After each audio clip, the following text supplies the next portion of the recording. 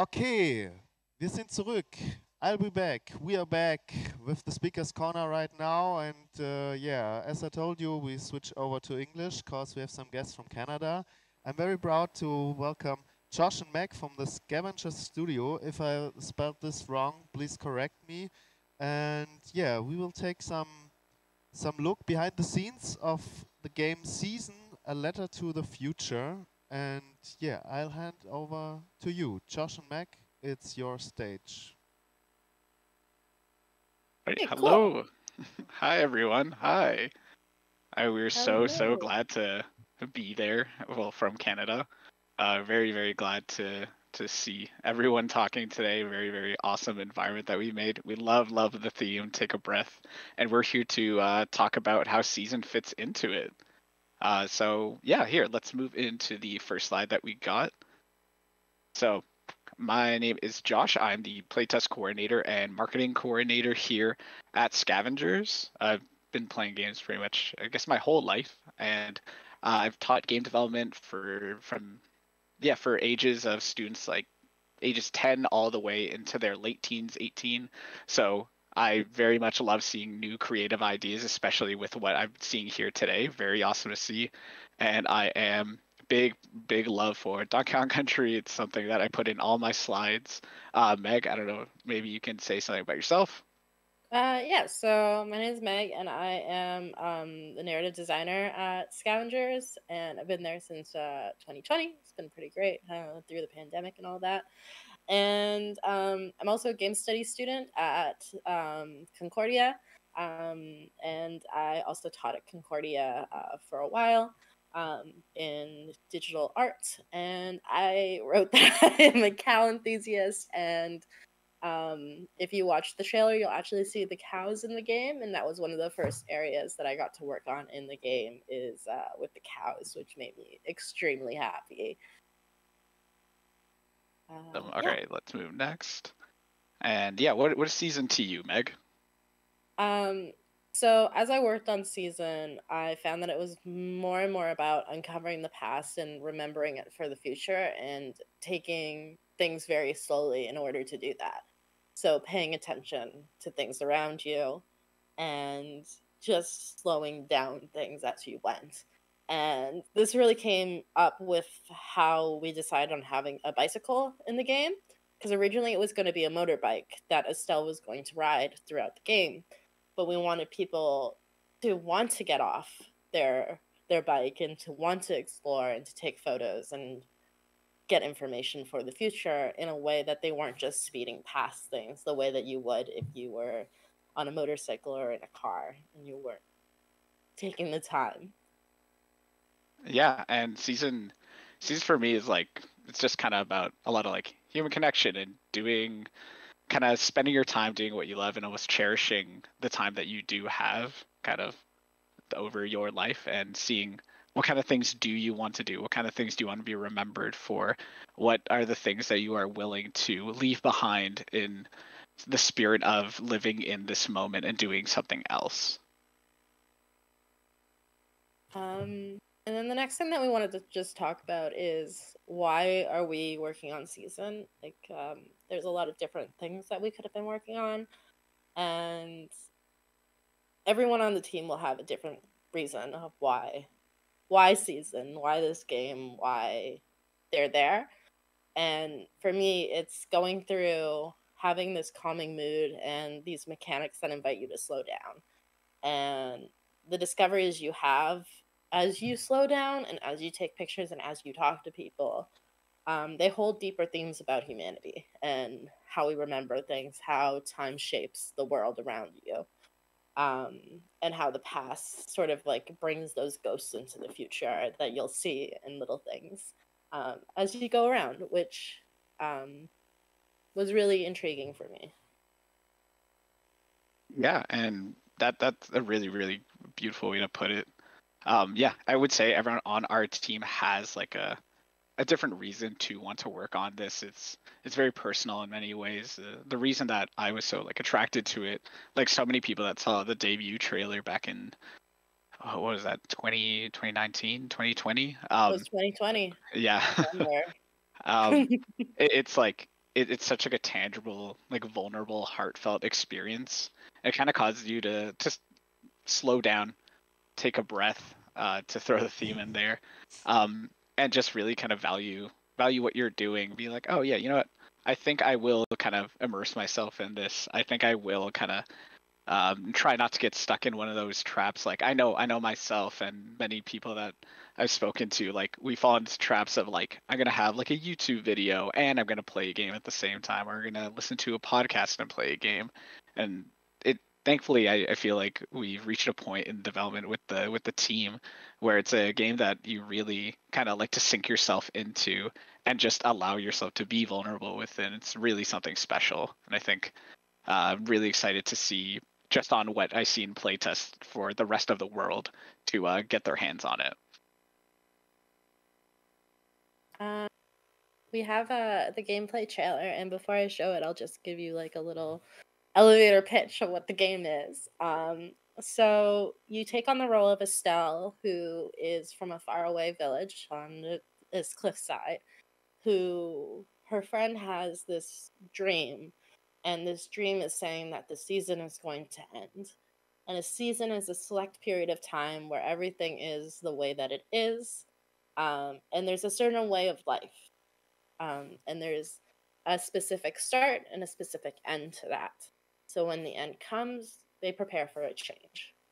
So her way of preparing for a change is to say that she wants to leave this village for the first time, and no one's left the village in many years, to go see the wider world and collect things, so that she's able to communicate what that season is like, for everyone else, which to me is quite beautiful. And then she goes on this adventure on her bicycle.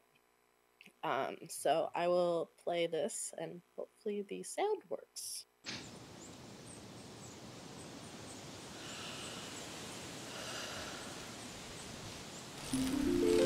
She set out to record life at the end of this season, to make it real for people in the future. She asked us about living together. And we asked her about traveling alone. When the season turns, what will remain? Only what she saw, what she captured. She carries the sounds of the season with her.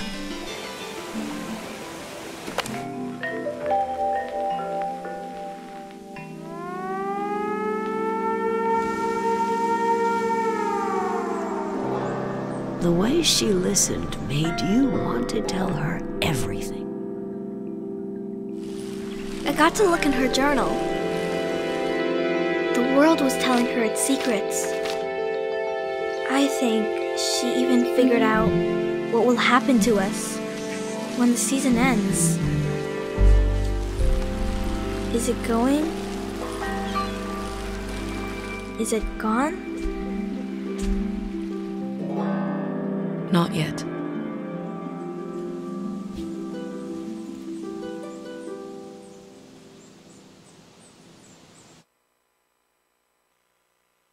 So, yeah. So that's our game, and the other thing that I like to highlight is our art design is usually something that people really like pointing out as something they enjoy. And our art director, his background is actually in graphic novels and doing illustrative works. So a lot of our inspiration for the art is this like painterly feel, which is based on the fact that he likes using mediums that he uses his hands instead of digital art. And I think that's really cool as a little fun fact. Yeah, so I think now we're going to open things up for questions where you guys can ask us about development in the game, and we'll try and answer them the best of our ability. Yes. Okay. Yeah. Thank you very much, Josh and Mac, for this introduction to the game behind this, and also talking about behind the scenes of season 11 to the future. Unfortunately, We didn't caught the sound from the trailer, but that's a good reason to play season here at the exhibition. And I look in the audience. Are there some questions? Do you have some questions right now? Yeah, you have a question? Okay, we will hand over a microphone, and then you get the first question from the audience. Hi, thanks for the presentation. What were your main influences? Because we were just joking that it looks like some kind of mixture of Last Guardian or Shadow of the Colossus mixed with Eastshade and Alba Wildlife Adventure and stuff. What were your... Oh God. Did you have any gameplay-wise inspirations? Yeah, I'll take this one first, and then Josh, you can add anything. It's interesting that you mentioned Shadow of the Colossus, because that was popping around in our Slack channel quite a lot through the development of this game with like camera angles, where we kept being like, how do we sort of make things like seem grandiose, and focus on this beautiful environment we have. So we kept having all these clips of Shadow of the Colossus popping up. And then we also looked at games like the Life is Strange games for me with narrative, and also looking at oh, my brain is completely blanking on all the games I played. Yeah, Josh, do you want to take this away, because my brain has just forgotten games? Yeah, no problem. Yeah, just regarding the kind of like the pillars of our game, we do kind of take inspiration from a lot of those games that you were mentioning, like Shadow of the Colossus, Last Guardian. Of course, like we see a lot of those comparisons regarding our art style whenever we get feedback about the game. It's safe to say that we do play in these kind of sectors that you were mentioning. Like we have aspects that you can say of like Abzu. Journey is a big one that we love to draw inspiration from. What Remains of Edith Finch, another really big inspiration for us. Yeah, that's probably one that you're trying to get off the top of your head. Thank you. And regarding inspiration, we have an absolutely insanely talented art team that draws inspiration from the most obtuse places. Like we have a channel called the Season Notebook in our Slack, and it's like the most out there kind of inspirations. Like we'll have like 1940s like Italian cinema screenshots, and then all the way to like the graphic novel Saga and things like that, and everything in between. It just kind of goes to show what happens if you open up your mind to different mediums and different kind of medias that you consume. And it's really, really great that we have such like a team that's open to hearing about that stuff. But I'm not sure if that answers your question. Another question from the audience? No? So, yeah, there's one more question, please. Hi, thank you. It's not a question, it's more like an expression, because earlier this summer I did a cycling trip with my audio recorder and my camera, and when I played your demo here on the festival, it felt like I was brought back to this time. And so thank you very much. Yeah. Oh, that's amazing. That is incredible. I'm so happy to hear that. Yeah, that's very cool. There's quite a few people at our studio are like do the really long bike rides, where they'll just like take their camera and like in their bike, and they'll like leave the country and they'll go from like point A to point B, and then they'll come back. So yeah, it's really nice. So I have one more question. Why did you choose the bicycle as a vehicle? Because when I've been to Vancouver years ago, I've seen a guy in a pickup and he played the blues harp, and I thought about, yeah, this is like chilling and Canadian guy. And yeah, of course, why did you have chosen this vehicle? Otherwise, you can go by feet also, or what's about the mechanics? Like, do you have other vehicles in the game?